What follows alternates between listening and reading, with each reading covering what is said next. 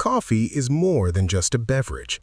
It is a complex biological trigger that interacts with nearly every major system in the human body.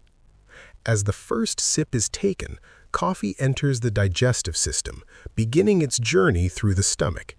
Here, its compounds mix with gastric fluids, stimulating acid production and preparing the body for absorption.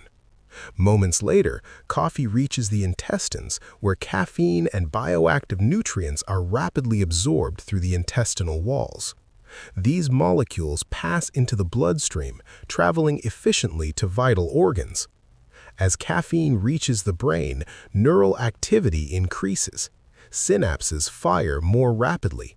Neurons communicate with heightened intensity, and alertness rises. This is why coffee enhances focus, reaction time, and mental clarity.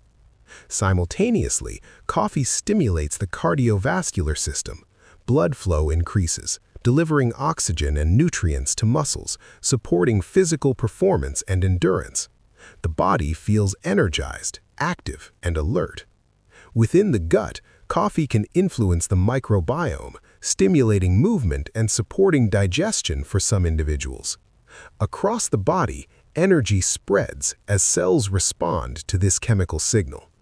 However, coffee is not without side effects.